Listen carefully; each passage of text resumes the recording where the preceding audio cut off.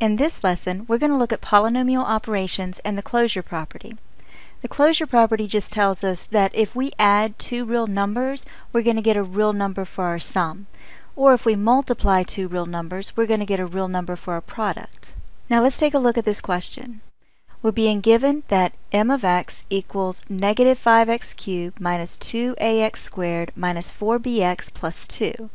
And n of x equals 4x cubed plus 6bx squared minus 6ax plus 1. Now the question is, which expression could be the sum of m of x and n of x, and then why? Since this is a multiple choice question, let's first take a look at our answer choices and see if any of them could easily be eliminated. Let's look at our first terms. Unfortunately, all of the first terms for each answer choice are the same. They're all negative x cubed, so nothing could be eliminated based on the first term. Let's take a look at our constant term here. Since m of x has a 2 for the constant term, and n of x has a 1 for the constant term, and there's no unknowns with the constants, then we know that when we add m of x and n of x together, we're going to get 2 plus 1 or 3 for our constant term. That means that option 4 is not possible because we don't have a 3 in our constant term. And option 1 is also not possible because it has a 1 instead of a 3. Now I'm going to go ahead and get these off the screen to give us a little more room as we consider options 2 and options 3. Now we've established that the first terms and the constant terms, or the last terms, are correct for both of these options. So let's focus on the second term, or the quadratic term, the term with the x squared. I'm going to look at option 2 first. For m of x, the term with the x squared is minus 2ax squared. I'm going to write that down here, minus 2ax squared. And we'll add that to n of x's quadratic term, which is plus 6bx squared. And now let's use this a value and this b value and plug them into this expression and see what we get. So that'll give us negative 2 times negative 2x squared plus 6 times 1x squared. And when we simplify this, that'll be a positive 4x squared plus 6x squared, which goes to 10x squared. So that's a positive 10x squared, so far option 2 works. We have a negative x cubed plus 10x squared. What we need to check now is the plus 8x. So let's do that here. Let's grab the linear terms of m of x and n of x and put them together. So that's going to be minus 4bx, and then over here we have minus 6ax, so it'll be plus a minus 6ax. If we write that without double signs, that'll give us minus 4bx minus 6ax. And then let's evaluate for this a equals negative 2 and b equals 1.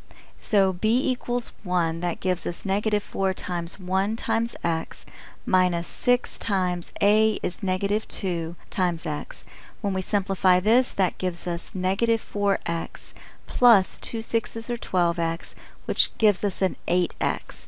So here again, option 2 looks perfect. We've got negative x cubed plus 10x squared plus 8x plus 3, which works when a equals negative 2 and b equals 1. Now let's focus on option 3. I'm going to do that over here in this space. So what we're checking is this minus 10x squared now for new values of a. We're looking for when a equals 2 and b equals negative 1. Now let's see if this one works. We're going to have, again, a negative 2ax squared plus 6bx squared when we collect the terms from m of x and n of x. So we'll let a equal 2, and that'll give us negative 2 times 2 x squared plus 6 times b equals negative 1 in this case. So negative 1x squared. When we simplify this, that gives us negative 4x squared minus 6x squared, which does give us a negative 10x squared. So the quadratic term for option 3 works. Now let's take a look at the linear term, the minus 8x, and see if that works. We might have two answers here. We'll use the same combination of linear terms, the minus 4bx from m of x plus negative 6ax from our n of x up here. And that's going to give us, when we write it without double signs, negative 4bx minus 6ax. And now we'll substitute a equals 2 and b equals negative 1. So that'll give us negative 4 times negative 1x minus 6 times positive 2x. And that'll simplify to 4x minus 12x, which gives us a negative 8x. And since negative 8x is the linear term we were looking for in option 3, this tells us that we have 2 correct solutions from the 4 options we started with. So both of these expressions could be the sum of m of x and n of x, and the reason why is because for the first one, when a equals negative 2 and b equals 1, this sum works. And for option 3, when a equals 2 and b equals negative 1, this sum works. Now you know a bit more about polynomial operations and the closure property. See you next time!